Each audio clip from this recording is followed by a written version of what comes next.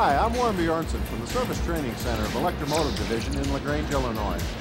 The purpose of this video is to introduce the electronic fuel injection system known as EMDEC, which is being applied to new production locomotives. In this video, we'll look at the various components that make up the system, the operation of EMDEC, and how this system fits in with the other systems on the locomotive. Troubleshooting will be handled in a separate video, troubleshooting the EMDEC system.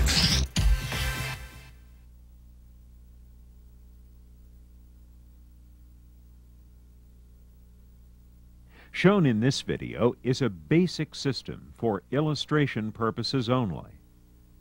Always consult the proper engine maintenance manual for your application. EMDEC stands for Electromotive Diesel Engine Control. This system has been developed to meet very specific goals for the EMD engine, namely improved fuel economy, reduced emission levels, improved reliability, and reduced maintenance tasks. Additional benefits of electronic fuel injection control include enhanced diagnostic capabilities and real-time monitoring of many engine and injection functions. Let's begin our look at EMDEC by becoming familiar with the components that make up the system. The electronic control modules, or ECMs, are the heart of the EMDEC system. These modules are sealed microprocessor units, responsible for actual injection control. The software program contained in the ECMs allows them to interpret input signals from the control system with various engine sensors, make fueling decisions based on these inputs, and operate the electronic fuel injectors based on these decisions. Since each module has the ability to control 8 fuel injectors, the actual number of units found on an engine depends on the number of cylinders. These modules may be found mounted on the sides of the engine or on the center front of the engine. Note that although the units are sealed, they have a number of ports to allow connection to various system components through internal and external wiring harnesses.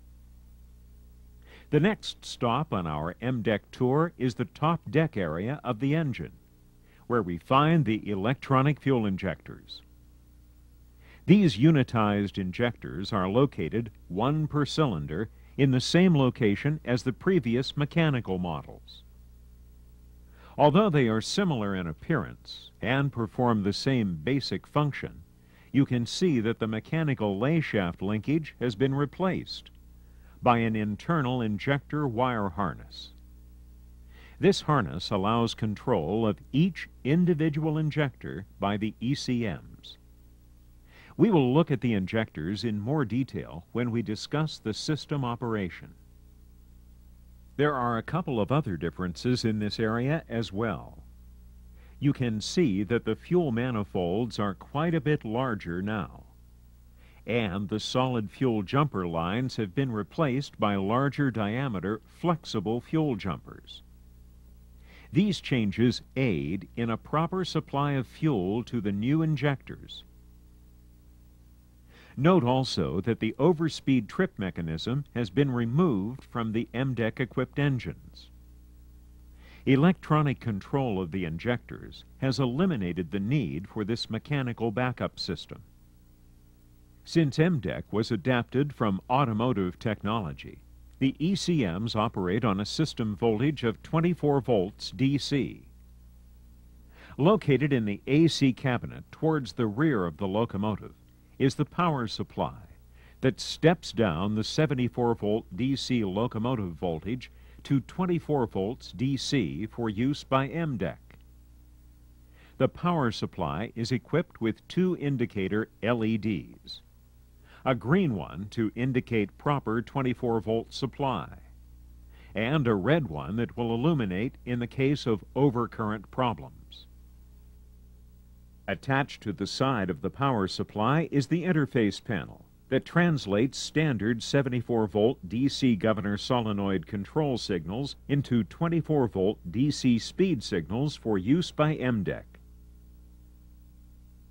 By using the interface module, EMDEC will function with the control system in an identical manner to a Woodward governor-equipped engine. The interface panel is also equipped with an access port to allow use of diagnostic equipment such as the PC Reader program with a laptop computer. Use of these diagnostic tools is covered in the troubleshooting video. By the way, there is another diagnostic port located beside the EM2000 locomotive control computer in the locomotive cab. EMDEC relies on various sensors to monitor the engine's performance and condition. These sensors can be broken down into three main types. System sensors, used for determining engine speed and crankshaft position. Performance sensors, used to collect pressure and temperature data. And protective sensors, used to assess the engine's condition, similar to the protection offered by the Woodward governor and engine protective device. The system sensors are actually two magnetic pickups mounted on a special spring-loaded bracket at the left rear corner of the engine. By reading timing plates attached to the flexible coupling disc, these pickups feed the ECM's precise engine speed and crankshaft position. In order to make intelligent fueling decisions, EMDEC needs to look at several conditions on the engine. Through the performance sensors, the ECMs will look at fuel temperature and pressure, and air temperature and pressure, or boost pressure. The system is able to adjust fueling rates and injection timing to compensate for changes in any of these parameters. Just as we did on a Woodward governor-equipped engine, the engine must be protected against damage caused by a failure of a critical support system. Therefore, EMDEC uses sensors to monitor oil pressure, oil temperature, coolant water pressure, and crankcase pressure. Should any one of these items indicate a potentially threatening condition, EMDEC is programmed to shut the engine down, just like a governor would. All the sensors we've just looked at are mounted in several locations on the engine and are connected to the ECMs by external wire harnesses. Is similar to the previous mechanical system, but there are some differences. Let's follow the fuel flow through the system, pointing out the changes. From the fuel tank, fuel is pulled through a suction strainer to the fuel pump. The fuel pump is now driven by an AC motor to eliminate brush maintenance and is normally rated for 6.5 gallons per minute. EMDEC systems are equipped with a thermostatic modulating valve set at 98 degrees Fahrenheit and a fuel preheater to ensure proper fuel flow through the system. The 13-micron primary fuel filters have a rating and are protected by a 120 psi bypass valve. Should the secondary filters plug, the fuel will be returned to the tank instead of circulating through the injectors, have been increased in size for greater flow, and have a 30 psi bypass valve. The secondary filter, depending on the application, the secondary filters may be mounted on the front center of the engine. Filters or engine mount filters have been redesigned. The filter elements now have a 5-micron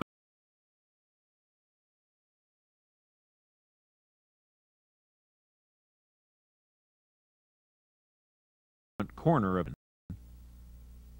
on the right front